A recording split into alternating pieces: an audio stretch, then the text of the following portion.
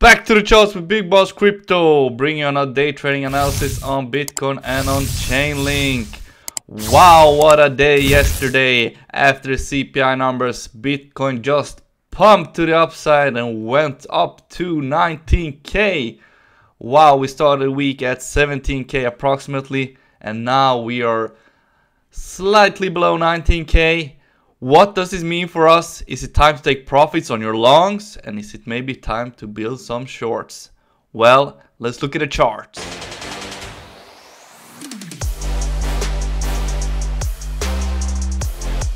So for those of you who saw my last day trading update, I said that we created somewhat of a W structure down in the 16.5k area, and that was where I told you guys that longs will look interesting in this zone because we created this W bottom pattern, and I said that it might be a good idea to start building some longs. And wow, it turned out to be a great idea because I made some profits on my long trades.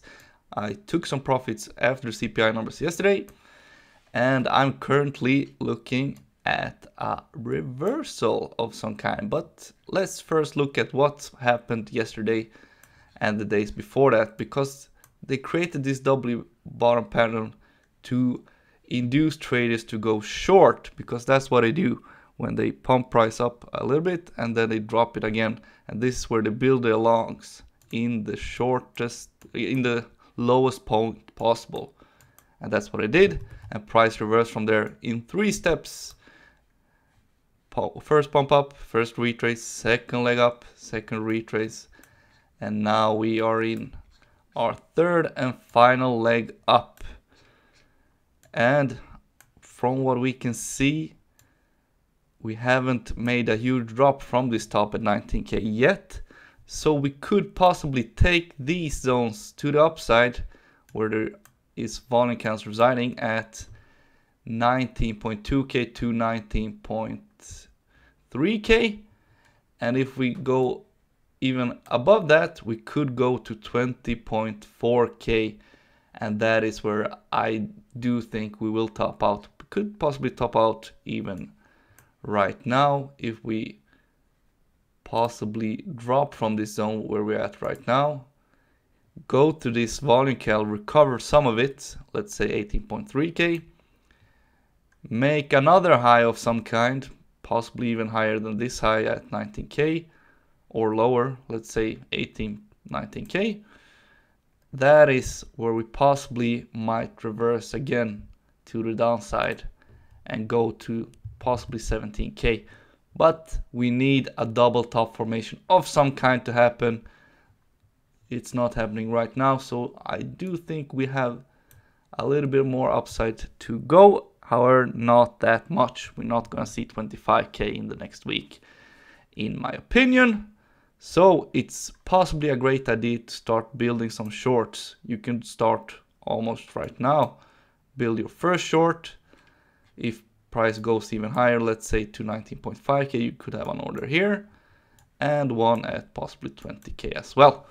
And that is where you might want to wait it out to a price reversal. This is not financial advice, this is just for educational purpose only. You do whatever you want to do.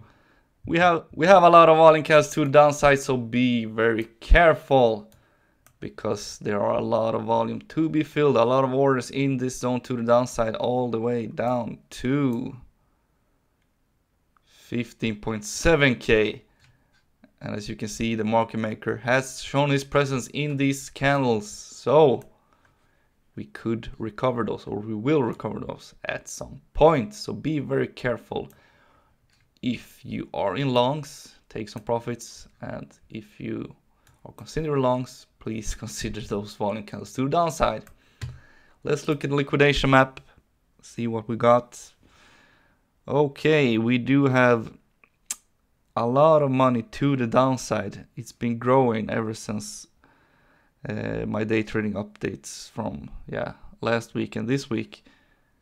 Could see that there is a lot of money that will get liquidated from 17.4k down to 16.5k approximately.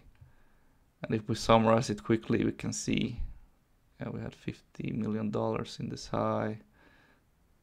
Yeah, approximately $150 million to the market maker in his pocket if price goes to these points. And to the upside, however, we don't have much in the near term. We have a little bit of a cluster here at 20k with $12 million and some at 21k as well. However, it's not as much as it is to the downside, and we are the same distance from 17k to 21k approximately. Or are we?